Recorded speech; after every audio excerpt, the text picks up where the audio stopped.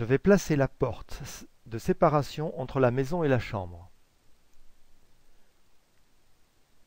J'ouvre portes et fenêtres. Je choisis la porte simple et je la fais glisser jusqu'à sa place.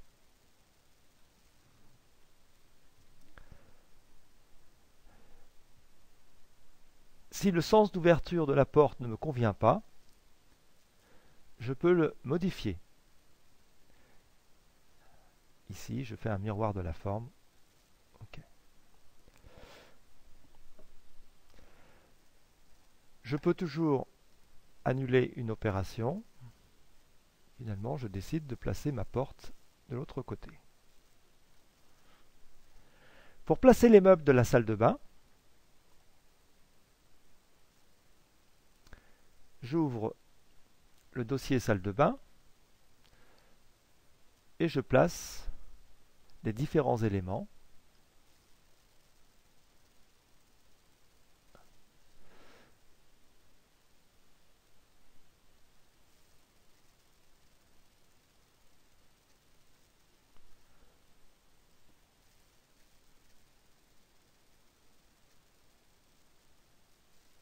Et je vérifie leur sens sur la vue 3D.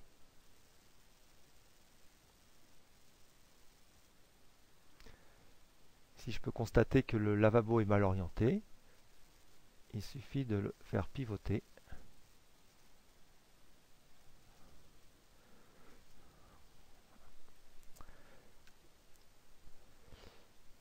Pour fermer la salle de bain, il va falloir élever une cloison. Donc je reprends l'outil mur.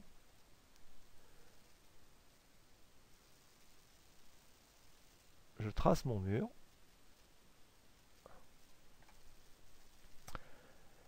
Et je règle son épaisseur grâce à l'outil sélection. Je fais un double clic. Épaisseur de 7 cm.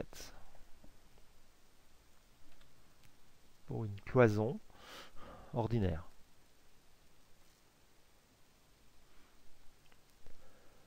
J'ajoute une porte à la salle de bain.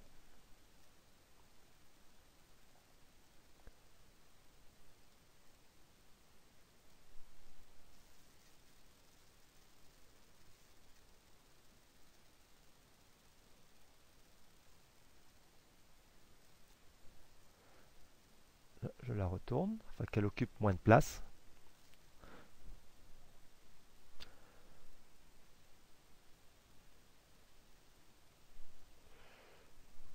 Je peux maintenant placer les fenêtres.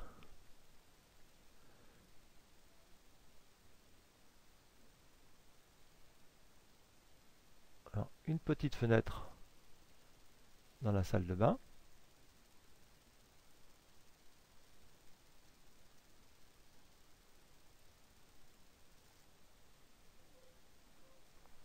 Je vérifie qu'elle passe bien au-dessus des WC. Une fenêtre plus grande.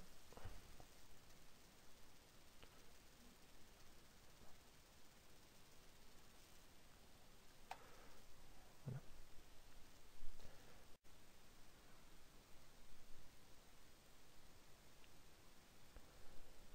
Il ne me reste plus qu'à ajouter la cotation.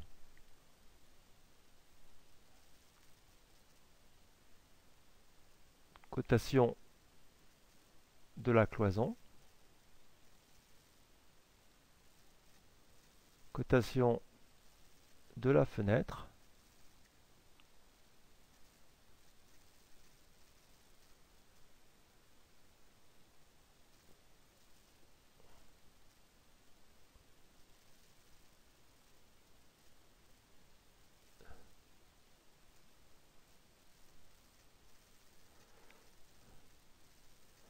largeur des fenêtres,